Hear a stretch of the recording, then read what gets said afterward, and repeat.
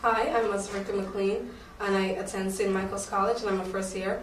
And being a first-generation student, my mom had no idea about the college process. So like everything I learned, I told her, and she's like, oh my gosh, she had like no idea. So so it was like a learning process for both me and her.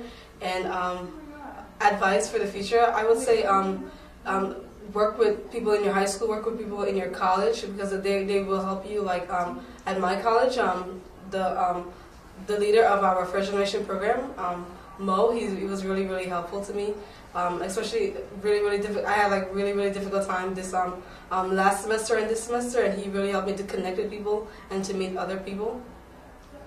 Yeah. Sorry.